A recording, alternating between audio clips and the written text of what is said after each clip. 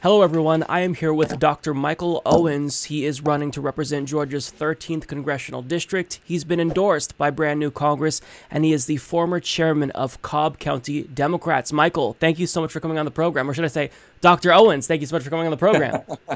Michael's absolutely fine, and I'm happy to be here today. It's a great opportunity to get to come onto your show and talk about my district, my candidacy, and how we need to have change and how that's resonating, across the district, across the state, and ultimately across the country.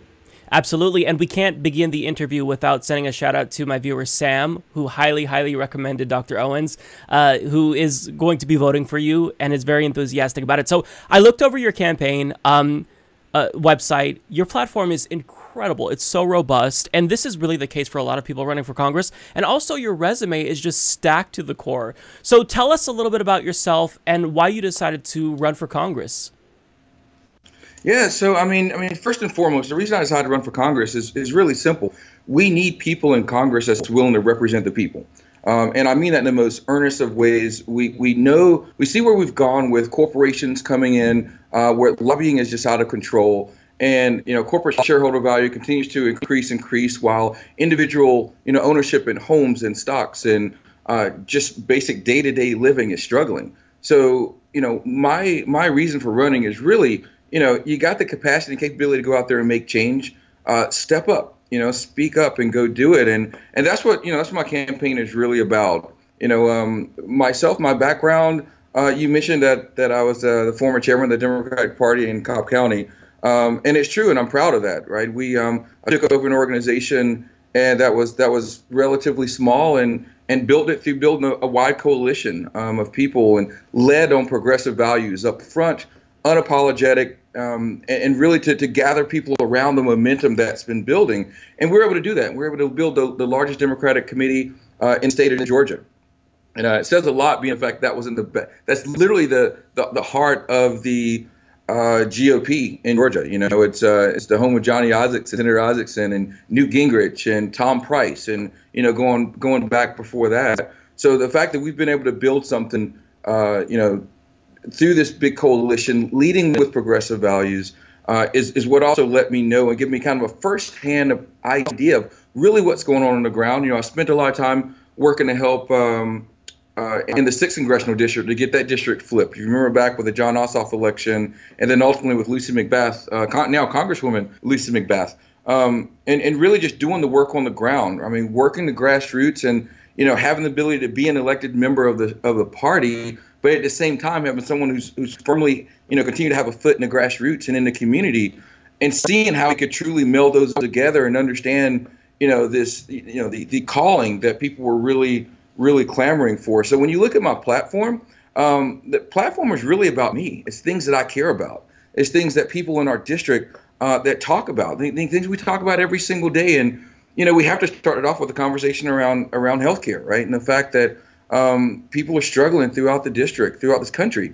And, I just having a fundamental belief that healthcare is a right. And it's something that, I say from the cradle to the grave and every single day in between, we have to make sure that we have the basic dignity of having healthcare. But if you look at, the rest of my platform, it really rounds out things that are really core and key to me, and things that are key and really people in our district really talk about a lot.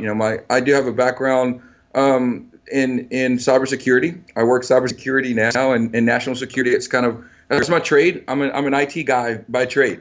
That really kind of came up through the ranks and started working in cyber and started doing international policy, mainly through data privacy and cybersecurity policy. And so, I know that in today's age, we're really missing that in Congress. Look, when I'm elected, I'll say when I'm elected to Congress, I'll be the first person in Congress that actually has a working background in cybersecurity.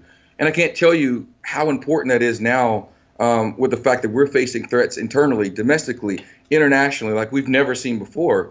And it's important that we have people that can talk about those things and at the same time be able to connect issues like national security to climate change, right? And then tie that to environmental justice and then tie environmental justice to criminal and social justice and how it's impacting people on the ground every single day. And, my district is fairly unique. It's the southwest portion of Atlanta, metro Atlanta area, covers 6 counties.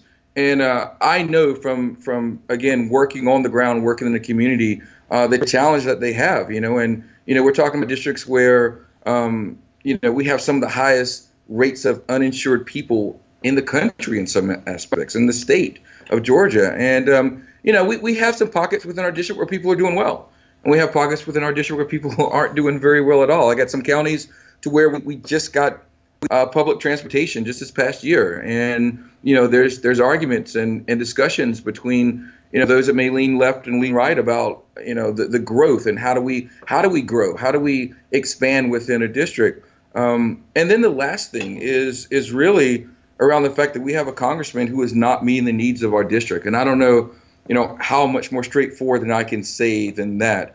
We're talking about a congressman who's been in office for since 2002. And continues to do the bidding of corporate PACs and lobbyists, and has not been on the side of where we need to be. And it's someone who doesn't live in our district. So when you don't live in our district and you're not supported by the people, but instead you're supported by the corporate PACs, then I'm not surprised when it comes time to vote that you're not voting in the best interest always of our people. And I don't want to come on your show and disparage, a sitting congressman. But at the same time, we have to call out the reason. When you ask me why I'm running, that is obviously part of why I'm running. If I felt that we were being served and the people of our district and Sam and others were actually being served, I wouldn't be running.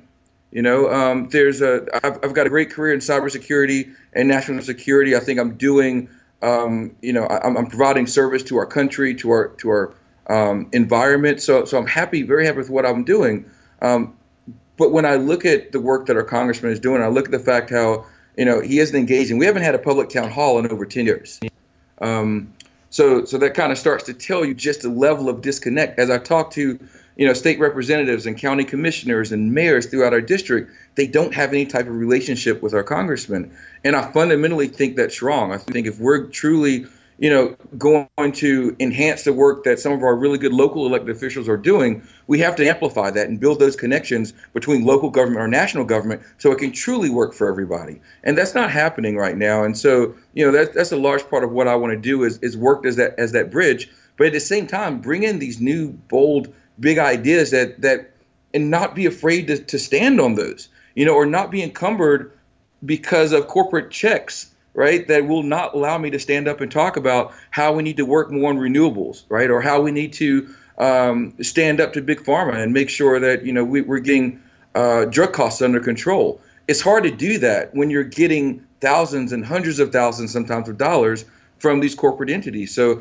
I haven't accepted a single dime in corporate PAC money. I don't plan to. I know where my support is, and it's clearly on the ground. It's with the people. And that's the work we're going to do to continue to go out and work to win this race. And you're so different because you really understand, and a lot of people who are running, endorsed by brand new Congress and otherwise, that when you run for Congress, you're serving the people. And apathy in and of itself from people who are sitting members of Congress, that is bad. But the problem isn't just that they're apathetic, seemingly. It's that they're moving in the wrong direction. And one portion of your platform that I really admire is you have an emphasis on foreign policy. And what I see with Democrats is they're shifting to the right, and I find that incredibly terrifying, to be frank, because, with the Iraq War, we saw some opposition from Democrats for the most part, but increasingly, they've become more militaristic. And you say pretty bluntly, no, we're not going to do this. We're going to immediately stop funding Saudi Arabia's war in Yemen, which is murdering children. So can you talk a little bit about foreign policy and what someone like you would be able to do to kind of shift the Overton window back to the left, at least with regard to the Democratic Party? Yeah, I think that's very important. And the fact that I have it as one of my key elements in my platform shows you just how committed I am to that. But I also wanted to put it there as a spotlight, right, to talk about some of the atrocities that's going on. And, we're now 18 years into this war in Afghanistan. There are going to be voters going to be going to the poll in November who we've been at war their entire life. I'm a third generation Marine Corps veteran, and I couldn't be any more proud of it. I'm happy of the service. I still continue to serve in many ways. And I do think it's important that veterans that are on the left, veterans are Democrats, that speak up. Right, those of us particularly that work in counterterrorism, international affairs, that work in cybersecurity, it's important that we stand up and have a platform to be able to talk on. So, I was fortunate enough to go to the Army War College last year and went through their national security seminar. And, I was able to work with lieutenant colonels and colonels from across the country. And we were able to talk about these national security issues, right? And our national policies. And, being someone that's a firmly from the left, to be able to talk about those issues, but still remain firm that I'm a Democrat. But I can, we've had a long time where I think those from the right has led those conversations when it comes to foreign affairs and national security, even to the point to where you have Democrats that somehow wind up echoing those same Republican talking points. And we absolutely have to stop that. I make it very clear with people, my military service was a cornerstone of part of what made me who I am. But I always believe in leading with diplomacy. So, my foreign policy positions is yes, we should have a strong military. We should have a very capable military. I still think the military does a great job at developing technology and having great platforms in which people can learn trades and all the rest. But when it comes to the idea of committing our troops overseas to potentially die, we've got to raise the bar on what that means. So I think about that a lot. So when I talk about, us making sure that we lead with diplomacy as our first stance on foreign engagement, that's what we have to do. Secondly, and which may be even more importantly, is that we have to understand who our allies are and who our adversaries are, and then treat them as such. And I think we've lost it somewhere along the way. I know from the White House, it's a huge problem right now. But you see that going downstream from there. We have to be very clear about our trade and how that impacts different elements in the world. One of the largest things I think that I see, and when I talk to people in the district when foreign affairs or national security comes up, a lot of times discussions around interventionism. It's what it really boils down to, right? When, where, how, and why do we get involved in different conflicts, skirmishes, flat out wars in different parts of the world? And what we've seen for years now is that it's not always on a consistent basis. Right? We engage in certain parts of the world where there may be humanitarian issues. In other parts of the world where there's flat out genocide going on, we do absolutely nothing. And the vast majority of the time, it usually ends up being, is there a natural resource there that we want, or what's the color of someone's skin? And we absolutely have to get away from that. So when I talk about, immediately ending that funding by the Saudis in the Yemen war, we had an opportunity to do that. We had an opportunity, and we had 5 Democrats that decided to vote with the Republicans to keep that going on. And unfortunately, my opponent, Congressman David Scott, was one of those 5. So again, it's one of those situations where I've got to step up and do something, and I've got to call it out, and I've got to make it kind of a key component to my platform when I'm talking about national security specifically. And it's great because people like you are shifting the Overton window, which is so necessary. And what really stood out to me was when Ilhan Omar recently denounced U.S. imperialism, like the response that she got, people were so shocked and they were taken aback, like, oh, wow, a sitting member of Congress actually said this. And to be at a point where that's shocking shows how much work we have to put in. So it's just step by step, elected member by elected member, one at a time, getting them in power and making sure that we really change the way that we think about wars. There's no humanitarian wars, and U.S. interventionism, it's not about helping people. It's about, boosting profits. It's a capitalist machine. So I'm really glad that you're running and you're kind of putting that front and center. And every kind of candidate so far, and I'm not saying that this is kind of your main issue that I've talked to, they kind of have like one thing, and they make it the cornerstone of their campaign based on their life experiences. So if you kind of had like one issue that is your top issue, even though there's a number of things that I know you support, what would you say is kind of like your priority just personally?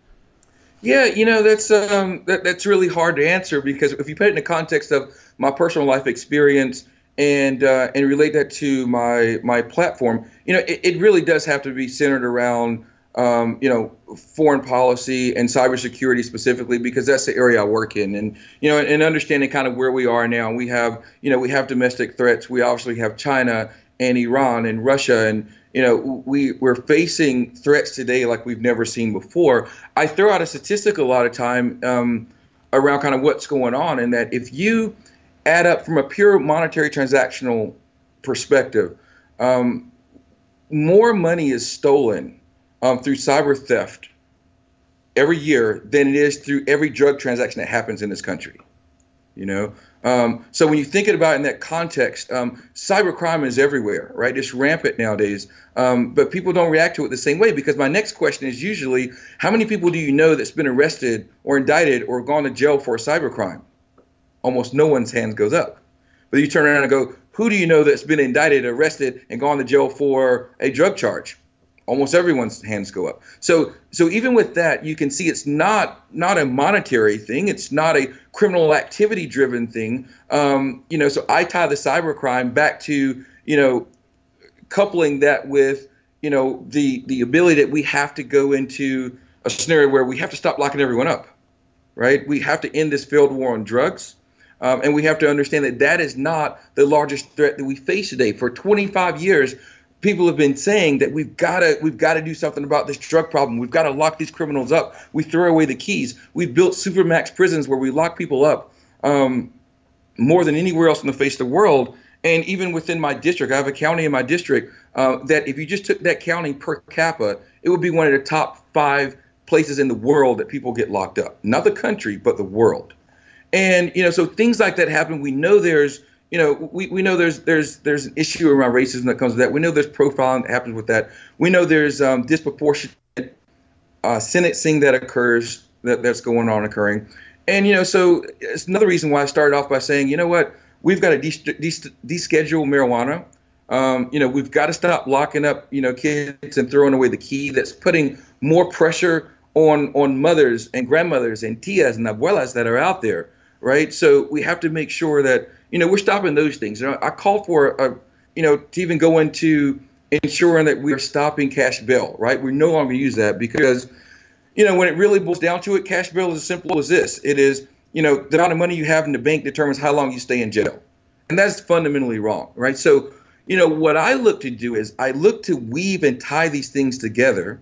So my platform, when I look at it, it's not, you know, single pillars. When I really look at it, is things that truly weave together to make this, you know, the fabric of our country a better place. And that's really how I formulated my platform. I really sat down and I said, Michael, what are the things that are most important to you? What are the things that you could change? What are, you know, it's like, what hills are you willing to go die on? You know, what are those things that are truly, truly passionate to you? And that's, you know, that's really where it came from. So, you know, if it was really personal to me, it's just where I feel I can help.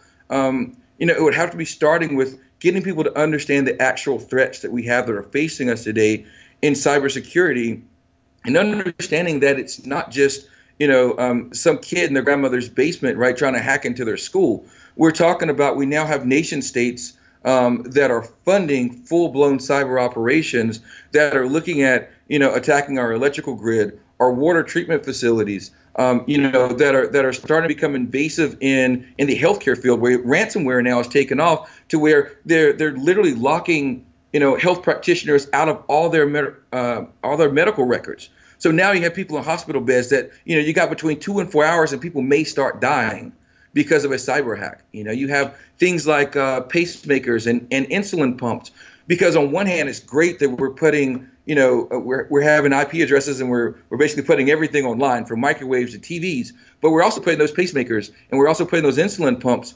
on Wi-Fi. So once you do that, it becomes hackable, you know. So, you know, think about the fact you combine ransomware with, you know, Wi-Fi enabled pacemakers. That's a pretty scary thought, right? You get an email and they go, hey, I just hacked your pacemaker, you know, send me, you know, X amount of dollars or I'm going to shut it off. So, you know, I try not to have too many doom and gloom around it, but what I try to do is emphasize the fact of where we really are today in today's society and the threats that we're facing, and the fact that Congress isn't prepared for it. We have members of Congress who are still using flip phones. They don't understand the challenges that are there today. So, you know, if it was really me talking about, you know, somewhere where I could immediately have impact and where I could take on some of the challenges today and really, really help. We've all seen, you know, those segments where, you know, someone comes into Congress for a hearing and you have Congress people that are trying to ask questions about the internet and about, you know, the cloud and about, cybersecurity, and they just can't get the questions right because they fundamentally don't understand the technology or the threats that are facing us. So, that's one area where obviously, because of my background, I was in Ukraine a year and a half ago, I think, working with the Ukrainian government, working with people from the State Department, talking about the challenges and issues that Ukraine was facing then when Russia was shutting down their electrical grid. And, so I got to meet our ambassador to Ukraine at the time. And it was a great opportunity to go over there, but to truly understand how much of a global epidemic it is, and then to see threats that come out of Eastern Europe and how they make their way across the country. Right. So those are automatically things we have to talk about. And then I dovetail that straight into election security, election integrity. Right. And how, it's part of our democracy. And we're still not prepared for it. We still need federal level oversight, I think. And I would propose, when it comes to election security as a whole, is that, the federal government really got to get together, lay out some guidelines, lay out some mandates about how our elections should be handled. And it's not simply about election machines. We get a lot of talk about, hackable election machines and going to paper ballots, which is great from a stopgap perspective. But I really look at the entire election ecosystem, right? Because going back to paper ballots, if anyone goes back and wants to remember back to 2000s, you'll find paper ballots in the back of semi trucks 2 months after the elections occur, right? So we know that can't be the solution. We've got to continue to push past that. And so that means we've really got to take election security really seriously. I think we can get there, but I also want to push forward. Part of the things I would like to see is, as those of us that are on the left, they're talking about disenfranchisement or talking about voter suppression tactics. I really want to push the other way, and I want to make voting more accessible to everyone. And not just through more polling locations, or more weeks that you have early voting. I literally want to get to where every single person is able to vote from their phone, right? So we can get voting participation rates up to 80, 90%, 95%, because when it's there and we can actually do that, that's the opportunities we're going to have. And we know already is that when more people have an opportunity to go out and vote, you're bringing more people into the electorate, right? More people are having their say. So what's more important to democracy than having more people actually able to vote? I think we can get there. I know we have the technology in place. There's security parameters that need to be put in place, but we can do that. So I want to challenge us. I want to challenge our Congress. I want to challenge this country to truly become more democratic by making sure we're getting more people involved and we're utilizing technology we can do. Look, we're doing it today with, nanosecond transactions on Wall Street. We're doing it with everybody that uses a credit card or debit card every single day. So we have the capability to do it. We just need people, again, that's going to be pretty courageous about it and willing to step up and make those changes. And who know what they're talking about, because when you brought up the example of members of Congress questioning, tech CEOs, it's so hilariously sad that they don't know what they're talking about. And when I hear all this conversation about like election interference in the mainstream media, how is the conversation not about increasing cybersecurity? Like, it doesn't make any sense to me. Exactly. So there needs to be people like you who understand, technology and are really aware of these things. And I think that really, widening the scope of this conversation, because I hadn't considered the thought of, interfering with someone's pacemaker and hacking that. That's horrifying. My dad has a pacemaker, so that is a horrifying thought. So absolutely, we should be talking about that. So you are bringing something so fresh, so unique to the table, and I know the people who are watching are going to be on board with you. So tell us what we can do to help you get elected. If we're in your state, what can we do to volunteer? If we're out of state, how can we help you? Yeah, the first thing is just raising awareness, right? I mean, you and I talked about the fact that, I've been endorsed by brand new Congress. I'm still really excited about that, because what we're able to do is, it is a measure where, especially for those of us that are fighting, entrenched incumbents, to raise that awareness about what's going on and let people know that there are people with fresh ideas, with bold ideas that are in this race, that are passionate to make a difference. So first and foremost is raising that awareness. Get online, go to my website, www.owensforcongress.com. Go to my Twitter, Twitter handle at Owens4GA13. And first of all, just amplify it. Just put it out there. I mentioned the fact that we're not taking any corporate PAC money. I think that's just absolutely wrong. I've told people time and time again, I can't talk about being a change agent if I'm willing to do the same things that's propping my opponent, the incumbent, up right now. So fundamentally, we have to do things different. I mentioned before, I know where our strength is. Our strength is out there with the people. And that's ultimately how we're going to win this race. So, donations of $5, $20, $100, whatever that is helps. I know, through running this race and looking at where the money is coming from, where donors are coming from, it's unfortunate. We'd all love to get this money out of politics. I'd love nothing more, than to have a public option when it comes to campaigning. I think that would level the playing field a lot. In a race such as mine, where the incumbent literally had 11 individual donors. At the time, I think I had over 500, 600 individual donors. At the time, he had 11 individual donors, and not a single one of those donors was within the district. Think about that. He's been in Congress since 2002, and he has not had a single person donate, not a single human from within this district donate. That is problematic. And it speaks loudly and clearly about where we are. If someone like me can be considered an underdog, who's been twice elected as a county party chairman, who's worked on the ground to help, flip seats in red districts, someone who's worked to flip seats at state house, state senate, city council, but I'm considered an underdog by someone who doesn't live in their district and don't receive a single dime of funding from within their district. Something is inherently wrong with that system. So what I would do is I would ask everyone that's watching, everyone that's out there, help be a part of this change, help be a part of Team Owens, and, go out there and make a donation, follow us on Twitter, Instagram, share a post, donate what you can, become a reoccurring donor, a little bit every single month helps. And then for those of y'all that are in the district, sure, drop us a few coins, but, then get out there with us on the weekends, tell your families, your friends, your neighbors, people to go to church with about the campaign. I'm accessible. People call me on my cell phone all the time. Speak with a member of the team. Go to our website and sign up to volunteer. We've got a lot of things going on. We're going to be knocking on thousands and thousands of doors between now and May 19th. So we're gonna need that energy on the ground. I know what it's like. I've worked to flip seats before. I know how to do it. I know what it takes to make it happen, and I know that we can win this race. This is not, this race is not a protest against the party.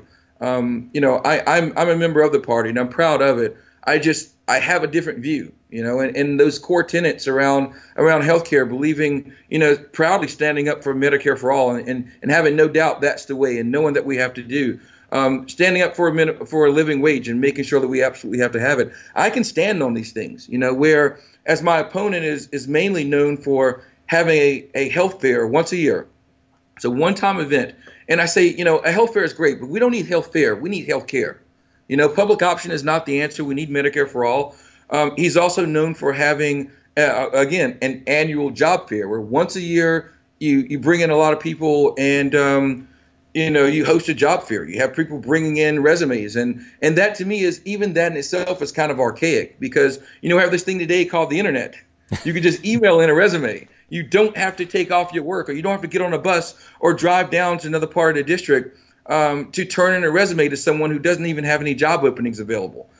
So I don't want to get inundated with having health fairs or job fairs. I want to make sure that every single person in my district has health care, and I want to make sure that we're bringing actual jobs into the district, not that we're having a health fair, around jobs that don't even exist. I want to make sure we're bringing in high-paying, good quality jobs, and also make sure that we're raising the bar on educational opportunities within our district. We want to make sure that I'm a proud graduate of an HBCU. I also went to Georgia Tech, which is right here in the area, and I want to make sure that schools like that have an opportunity to reach students in my district. And I think I would be remiss if I didn't talk a little bit about the fact of where we are with student loans and the debt crisis that's going on around that, and the fact that we've got to have a way out of that. I want to see more students be able to stay in our district and go to a quality college and not be saddled in debt when they come out, and and make sure that these credit card companies stay away from our students in college,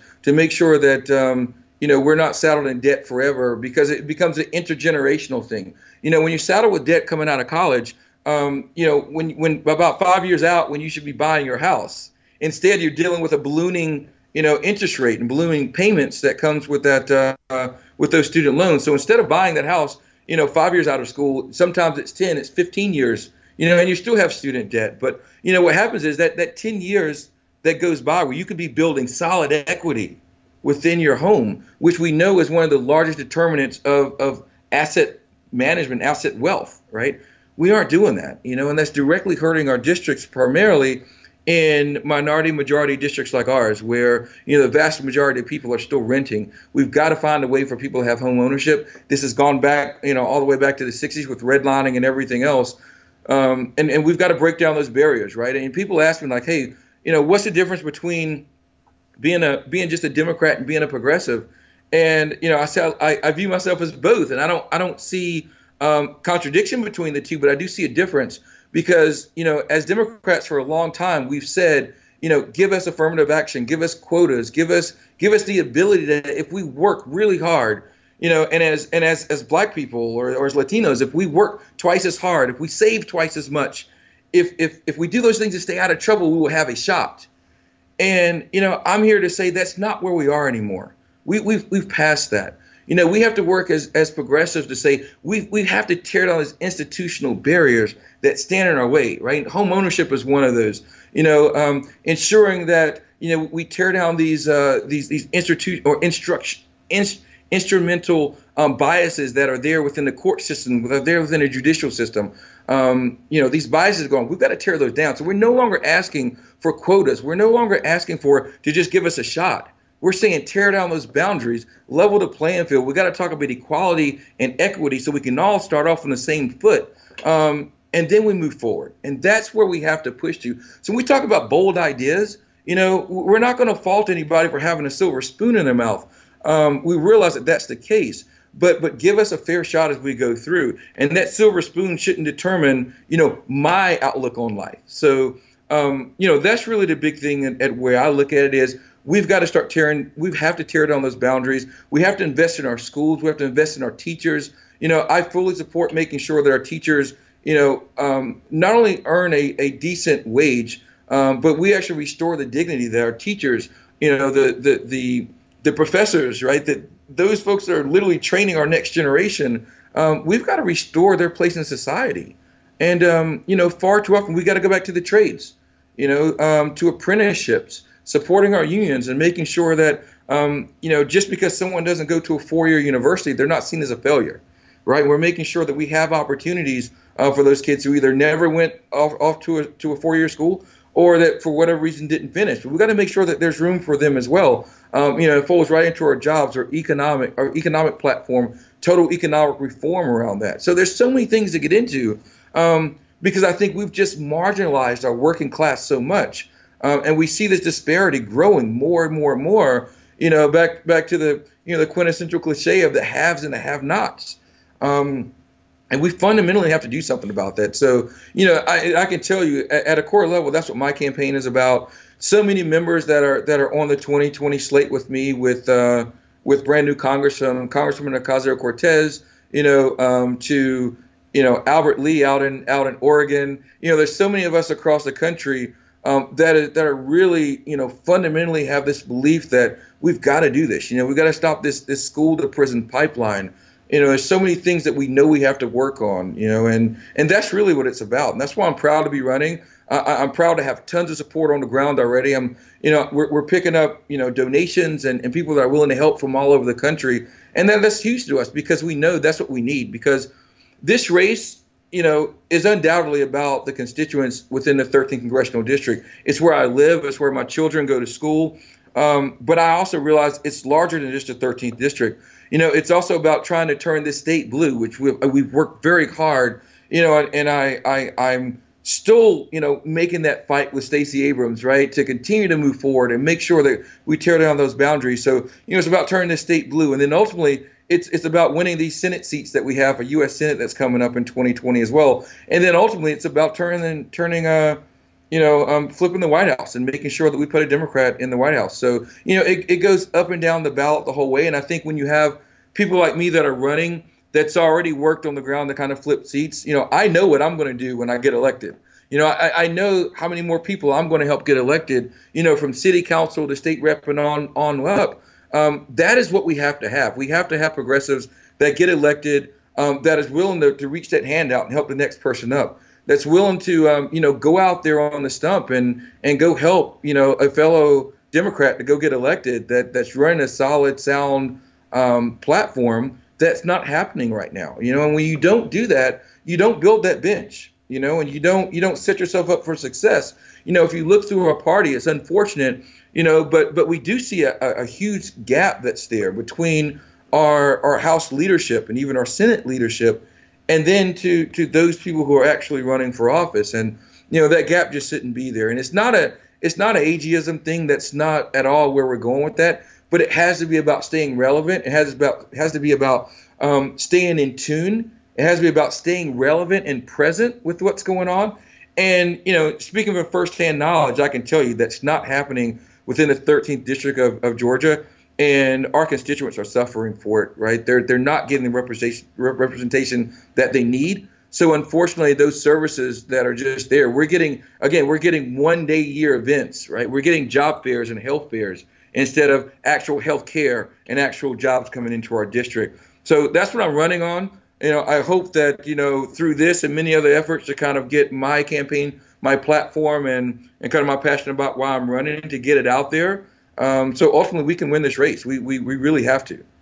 And I feel like when you talk about the 13th district and what, David Scott has been doing, it seems like people in Georgia's 13th don't have a representative. Like, that's not representation, once a year events and whatnot. So if you live in that district, there's no question, Dr. Michael Owens is the answer. One more time before we go, tell us the website. It's www.owensforcongress.com, OWENSFOR Congress.com. And we'll have that up on the screen as well. Dr. Michael Owens, thank you so much for coming on. It's been a pleasure. We'll be following your campaign, and we are rooting for you. You're welcome. Thanks a lot. I'm happy to be on.